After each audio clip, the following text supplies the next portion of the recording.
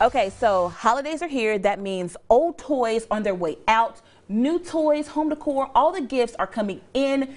And you may be looking for a place to store all these things or figure out, should I keep them? Should I leave them?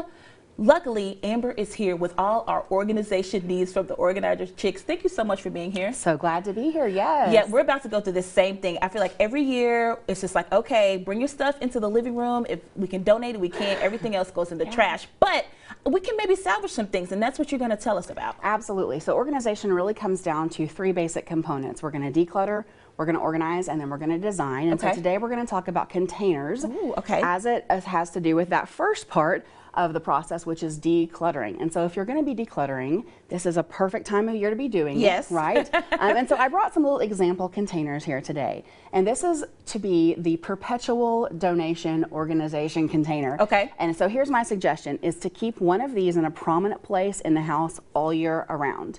And then when someone is growing out of something, you just say, take it to the donation container. So this might live in your hall closet, in the floor, but it has a permanent place in the home.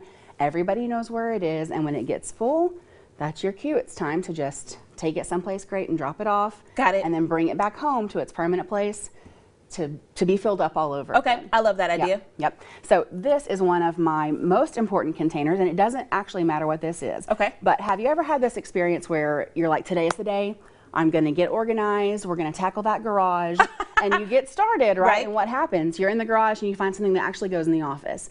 So you run into the office, but then when you're in the office, you realize you need to mail something. And so you run out to the mailbox. Distracted. And then you're at the mail, and you ping pong around, right? And you do this for hours. Yes. And then the end of the day comes, and you say, by golly, I never got the garage taken care of. I just ran around all day. Right. And I didn't actually accomplish anything.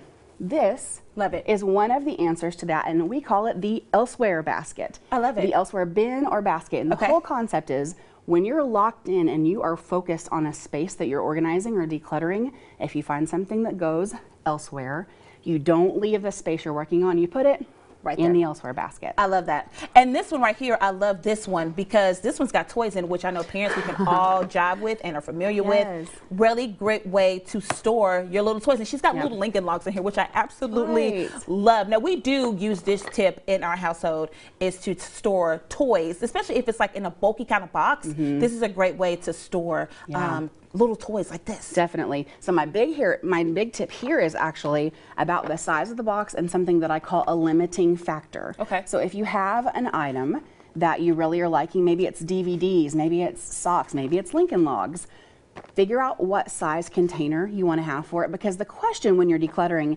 you don't want it to be punitive. You don't want to say, how much of this do I have to get rid of? You want to rephrase that and say, how much of this do I need to keep to be happy and functional? If it fits in this box, it gets to stay. I love that. If it doesn't fit, the limiting factor kicks in and you say, okay, something's got to go so that it can stay in the container. More tips on our website.